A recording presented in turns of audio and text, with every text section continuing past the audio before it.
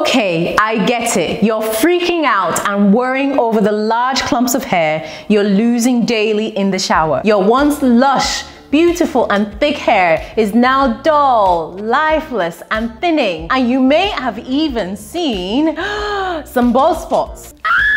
The first thing to do is don't panic. Honestly, it doesn't solve anything and it's likely to make things worse. Now, if you have some questions about your hair loss, whether or not this is normal, whether this is permanent, or if it can be fixed, and what treatments can restore your hair, well, that's what today's video is all about. So I suggest you keep watching.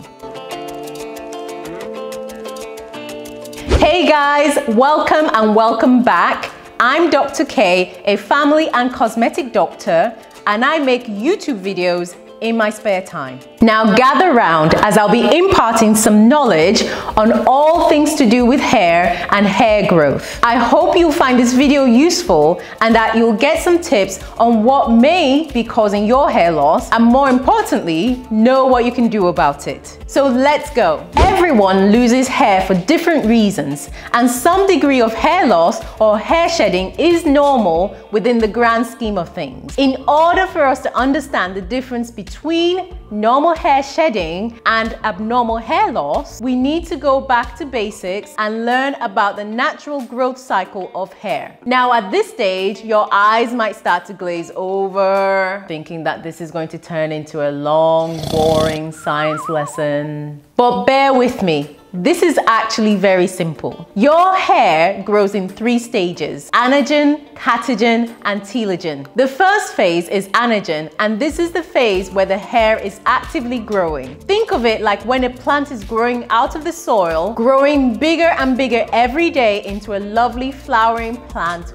or a tree. This anagen phase can last up to 8 years. The next phase after this is catagen. This is known as the transitional phase, where the hair growth slows down and eventually stops. At this stage, your plant is no longer growing and instead starts to shrivel up. The catagen phase is short and only lasts for weeks. The third stage is telogen, and it's at this point that the hair has stopped growing completely and is now shed away from your scalp. The thing to bear in mind is that our hair doesn't go through all of these stages simultaneously. At any given point, some of the hair follicles are in anagen, some are in catagen, and some in telogen phase. Otherwise, what would happen is that we'd all grow our hair out all at the same time, and then all the hair on our head would also be shed also at the same time, leaving us bald before new hair then grows. It would be kind of like those Play-Doh hair growth models, which would be really weird in real life.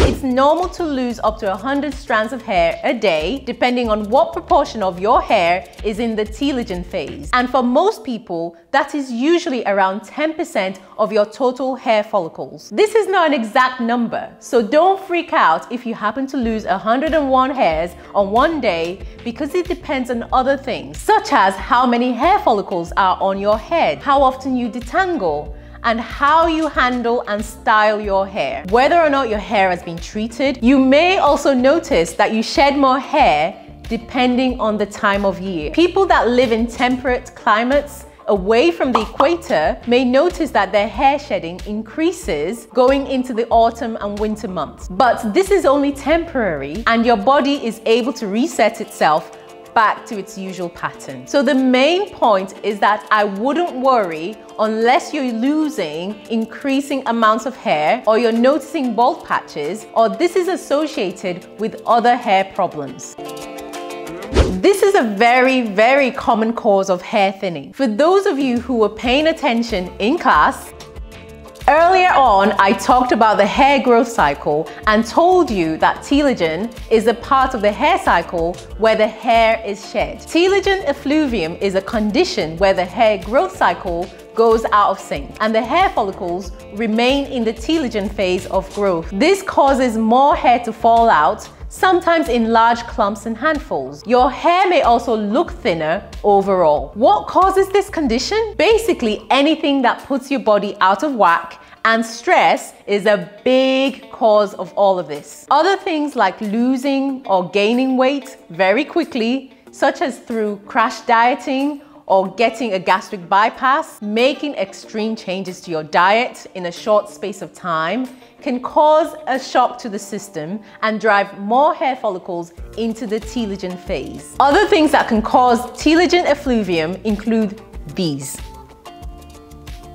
A lot of people have also noticed hair loss after having COVID. The tricky thing about telogen effluvium is that it doesn't always happen at the same time as the episode of stress or the trigger, but it can be seen as a delayed reaction that happens several months later without any warning. So I often see people complaining about thinning hair, and when I ask them if anything is going on at the moment, they will say no. But then when I probe deeper, it may turn out that they had gone through a period of stress or major life events some months back. So bear this in mind. The good news is that telogen effluvium is not a big deal in the grand scheme of things, and it's usually temporary. The worst thing you can do if you have telogen effluvium is to stress about it. As tough as it is to hear, stressing over hair loss will only worsen the hair loss. You just need to give it time. And I know it's easy for me to say that. Your hair has to go through all the phases of the hair growth cycle,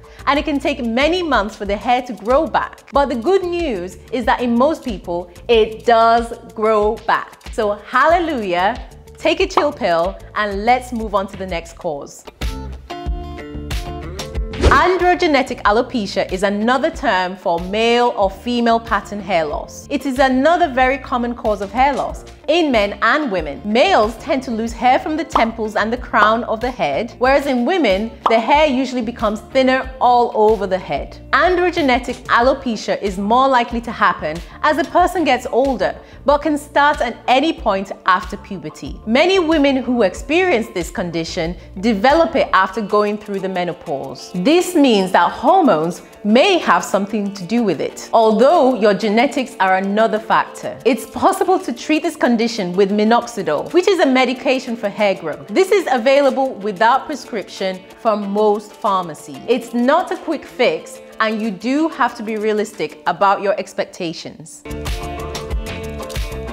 Did you know that certain health problems can cause hair thinning? Thyroid problems, chronic ill health, and autoimmune conditions like lupus are the main ones that come to mind. Being low in certain minerals and vitamins can also be linked with increased hair loss. A common thing, especially in menstruating women, is having low iron levels. Having a restrictive diet can also be another reason. If you're worried about this, then I'd suggest to speak to your doctor for a blood test to have this checked out further. If the blood test shows you have low iron, you may be advised to take iron supplements for up to 3 months, which will gradually top up your iron levels and treat the underlying problem.